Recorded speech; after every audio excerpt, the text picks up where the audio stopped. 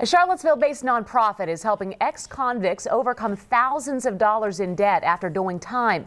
The Fountain Fund is managed by a team that includes former prosecutors who put people behind bars but see a system in need of reform. Matt Talhelm is here with a story you'll see only on NBC 29. Good evening, Matt. Good evening, Casey. Former U.S. Attorney Tim Hafey started the Fountain Fund in 2016 after learning from a man he prosecuted about the debt that added up while he was behind bars.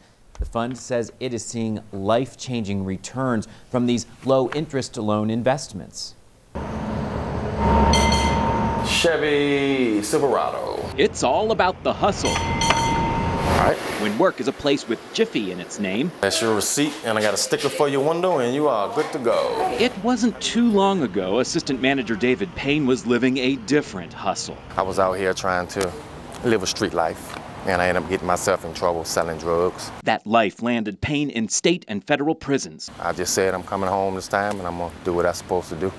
I've been doing time since I was 17 years old, so I've given them 27 years of my life. He quickly discovered getting out from behind bars doesn't bring immediate freedom. He lost his driver's license pending payment of court costs and DMV fees. I rode the bus out here every day for 18 months. Sometimes it take me 2 hours to get to work. The debt totaled $5,000. I paid my debt to society. I was wrong. I admit I was wrong for the things that I've done. I paid my debt, but you know, every time I turn around, it's like I'm being scrutinized for my past. Where you want your tire set at, sir? Payne found a confidant in another assistant manager at Jiffy Lube. I came out, hit the ground running. Timothy Brown faced thousands of dollars in debt after doing time. It was a little struggle. It was a little bit of struggle. I had to make payment arrangements here, payment arrangements there. I worked 2 jobs. Both men discovered a way out of their debt through Carl Brown and the Fountain Fund. We're talking about individuals who want to take accountability.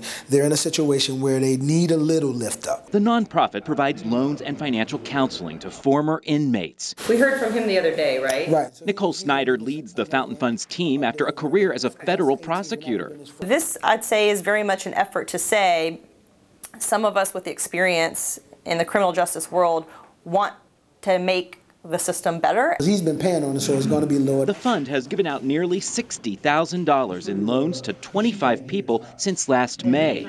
They can use the money to pay off debt that piled up during incarceration or start up a business. We become their partner in the journey. So we help them get their driver's license back. We help them with job placement. We help them with pep talks every once in a while. Sometimes people just need someone to know that they have someone in their corner. Snyder says so far, everyone who's received a loan is paying the money back in full and on time. We want to be a step towards self-sufficiency. We don't want to be just another stop that they have to make along the way. We would like for this to be kind of a game changer. If we want to really see change, we need to look at individuals and be willing to give second chances. The Fountain Fund cleared the Jiffy Lube guys of their court debt. From there, everything's open. It's like a new chapter in your life. And I got my license on Monday, and I bought that vehicle right there on Tuesday. Payne credits the fund with giving him the confidence to hustle toward a better life for his family. I know with my mind I can do anything I put my mind to. That's the way it goes. You know, I don't have limits. The Fountain Fund is expanding its reach already, providing loans to people in Roanoke and Richmond and raising funds statewide. Snyder says they are also getting calls asking about this program coming in from all around the country. Great program. Matt Talhelm live for us in studio tonight. Thank you, Matt.